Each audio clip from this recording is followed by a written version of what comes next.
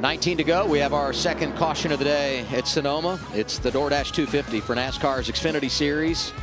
Jeffrey Earnhardt went for a ride and hit the wall, and you can see the heavy damage there on the 45.